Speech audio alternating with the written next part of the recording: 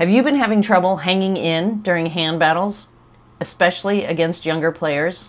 It's easy to blame this on technology and tell yourself, well, they're just using more powerful, poppier paddles. But I hate to break it to you.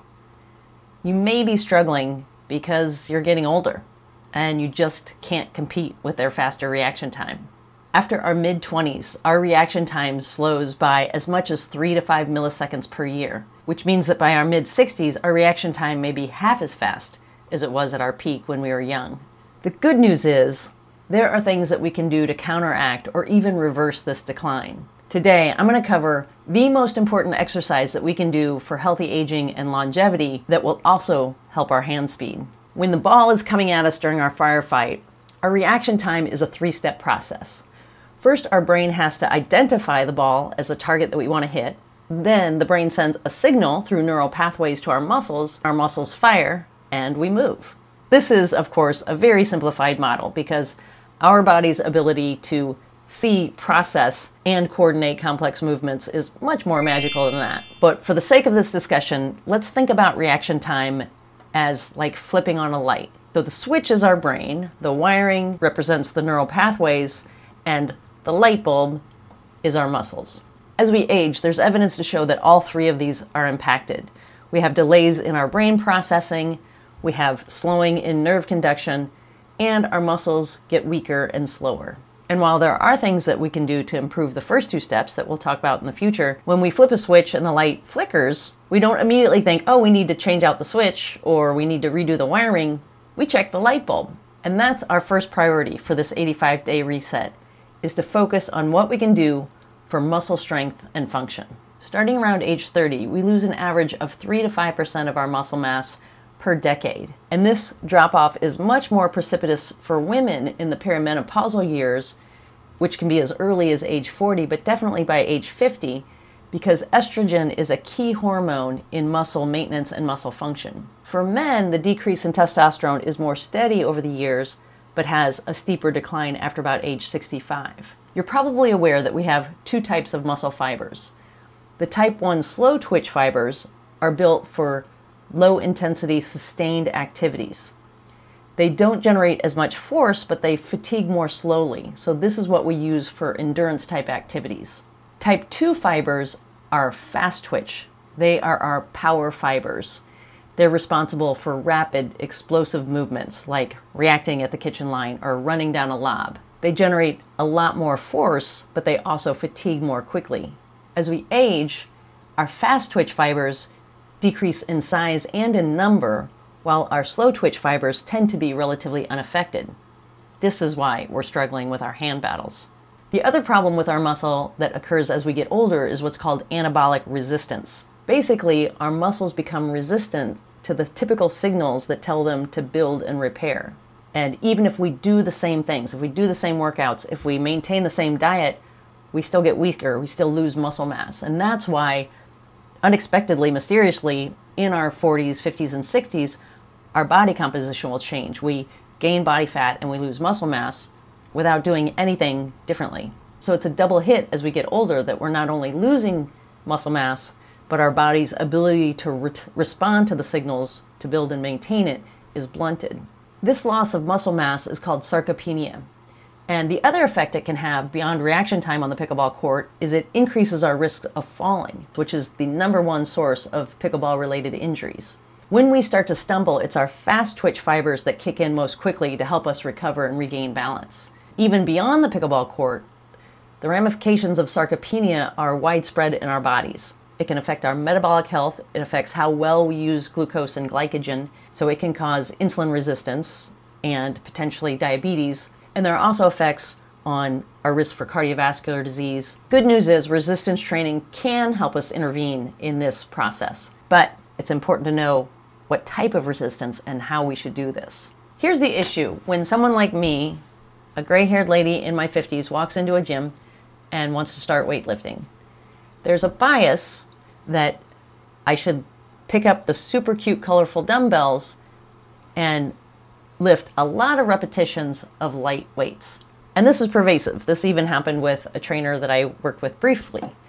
But what I have learned from Stacy Sims, who is one of the world's leading exercise physiologists, particularly with the research she's done for women throughout the lifespan. She has a book on perimenopausal training and nutrition and several great podcasts that I'll link to in the description below. What I've learned is that lifting light is not enough. And this is true for men as well. We'll talk about this. When we lift light, we're only activating the slow twitch fibers. It's not enough load or enough challenge to stimulate the fast twitch fibers that we're trying to keep and maintain as we age. Dr. Sims explains that as we enter menopause, women get weaker for several reasons. And the first is that estrogen plays a role in the muscle protein interaction, the bond between actin and myosin. And as we decrease our estrogen levels, that bond is weaker. So even without losing any visible muscle mass, even if we look the same, the force of our muscle contraction itself is weaker. We don't have oomph when we try to tighten our muscles.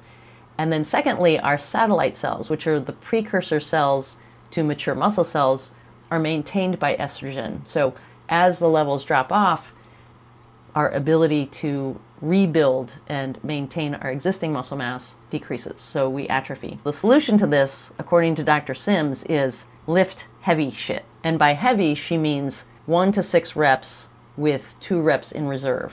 So if you're able to punch out 10 to 12 reps, you're not lifting heavy enough weights. When we lift heavy, 3 things happen.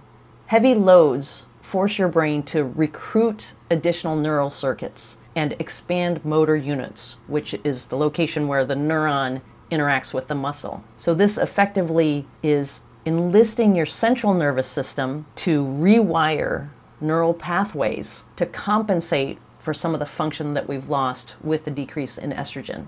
Secondly, lifting heavy recruits fast twitch fibers more than lightweight lifting. And third, lifting heavy also stimulates muscle protein synthesis, some of the metabolic pathways that help us better utilize protein to rebuild muscle. So it helps to counter that anabolic resistance. For men, the urgency to lift heavy isn't as abrupt as it is for women after age 50, but because testosterone is just decreasing, it still has the same benefits. This is a study done in 2023 where they actually took muscle biopsies from masters athletes and they compared lifelong endurance athletes' muscle biopsies to men who did strength training consistently, and they compared those to younger athletes, and they found that the fiber type preservation and the percentage of fast twitch fibers was equal in the long-term strength trained older men compared to the younger men.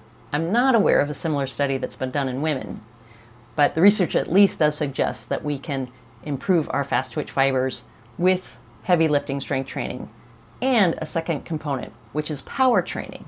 To clarify, strength is defined as the maximum force that a muscle can generate. So think, what is the max amount of weight that I can do for a single bench press? Power is the ability to produce that force quickly. Again, it relates to those type 2 fibers. So power is how quickly you can respond as you start to stumble, how quickly you can turn and run to catch that lob. So in parallel with the loss of fast twitch fibers as we age, studies have shown that power decreases with aging. In the same way that sarcopenia can be detrimental to our general health, doing strength training has been shown in multiple studies to have wide-ranging health benefits for us. It does counteract that insulin resistance, the risk for metabolic disease and diabetes and cardiovascular disease. It also improves bone health, it also improves brain health, decreases our risk of falling. So my biggest priority for this 85-day reset is strength training and strength with power. I don't like to lift weights, I never have, but I'm gonna learn because I understand now much more clearly how important this is, not just on the pickleball court, but for my long-term health. Please, please, please, before you start this, make sure you get medical clearance and work with a trainer. I have found somebody who understands my goals, and he is helping me learn to do these things safely. There is a reason why there's the bias towards super cute, colorful dumbbells. And he is having me work with dumbbells because we're starting with a strength foundation first, making sure I do the form properly, and then gradually building up to the power. And little by little, he's going to help me get to big girl lifts with barbells. The key thing with a trainer is not just to do things safely, but also because We need to have periodization where you have a cycle where you build up, and then you take some time off. We need to have somebody who's standing there. My trainer is attentive to my mobility issues. He's attentive to previous surgeries I've had, so he's really cautious of making sure I'm not having pain as we do these things. And so you want someone who can customize a program and individualize it for you. Because I don't have any travel between now and my next tournament on February 19th, I'm committing to 3 days a week. But if you are starting from scratch, if you are strapped for time, then even 1 day a week can be beneficial. The key is figuring out a schedule that we can do consistently, not just for the next 85 days, but for the long term. I don't know if I can keep doing 3 days a week, but I hope to, because strength training, power training is the most important thing we can do to stave off sarcopenia, this loss of muscle mass, and to help handle the heat of hand battles. Let me know what your goals are. Leave me a comment. I will see you on Thursday.